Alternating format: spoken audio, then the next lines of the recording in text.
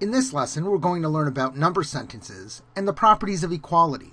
Before we do that, however, let's clarify the difference between an expression and an equation. An expression is simply a mathematical statement.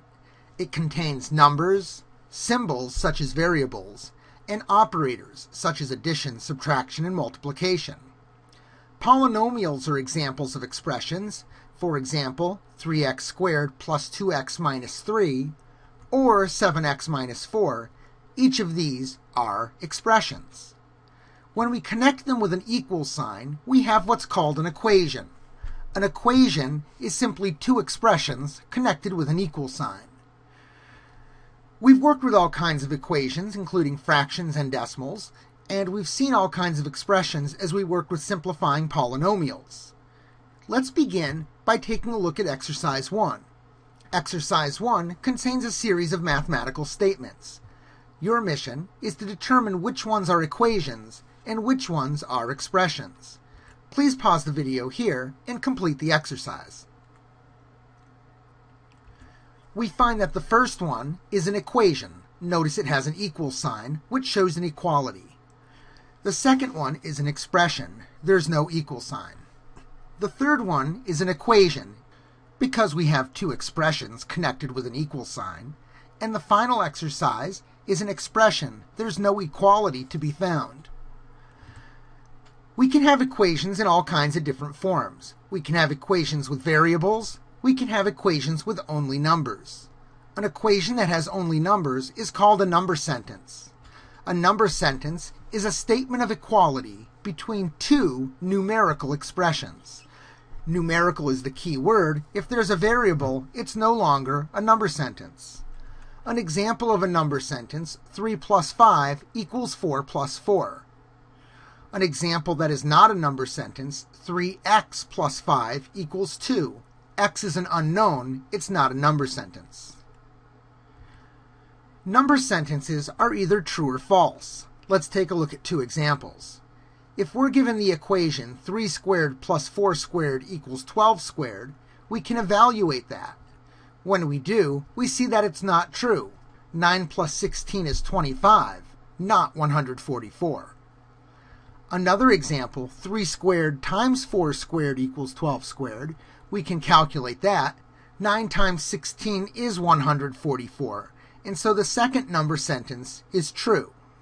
Now, what's most interesting is that when we solved an equation, we were actually looking to find the value for x that we could put in its place that would cause the equation to be a true number sentence. For instance, when we solved the equation x plus 2 equals 3, we ended up with x equals 1. If we put 1 in place of x, we have 1 plus 2 equals 3. Well, that's true. Both sides have a value of 3. Sometimes we have a special thing happen. Take a look at this equation. X plus 2 equals x plus 2. If we start putting numbers in for x, let's suppose 1, we get 1 plus 2 equals 1 plus 2. 3 equals 3. That's true. The same thing happens if we put 2 in place of x. We have 2 plus 2 on each side. Same thing for 3, and 4, and 5. When we have an equation that's always true, we call it an identity. That's an important word that you want to remember. Be sure to write that down. The second exercise is all about determining whether number sentences are true or false. Look on each side of the equality and calculate its value. If both sides are equal, then we have a true number sentence. If they're not, then the number sentence is false. Please pause the video here and complete the exercise. We found that the first one was false, the second true, and the third true. Number 4 was true, 5 and 6 were both false. Pi equals 3.14159 is worth a quick mention because it looks like, gee, maybe it's true. But remember, pi has an infinite number of digits, and even this is only a rounded version. Therefore, it's not equal. It's a false statement. Finally, the last two are false. A good question to ask is whether a number sentence can be both true and false at the same time, or if it can be both not true and not false. Well, the answer is no. It's either true or it's false. It has to be one or the other, and it cannot be both at the same time. Now, let's talk about the properties of equality. The properties of equality are what allow us to do a whole lot of things when we solve equations. For instance, we know we can add the same amount to both sides. X minus 5 equals 4 can be solved to be x equals 9. That property is known as the addition property of equality. It states if you have two equal amounts and you add the same amount to both, then you still have two equal amounts. The second problem, x plus 7 equals 12, is an example of how we can subtract the same amount from both sides of the equation. The property that allows us to do that is known as the subtraction property of equality. If you have two equal quantities and you take the same amount away from both of them, you still have two equal quantities left in each of those.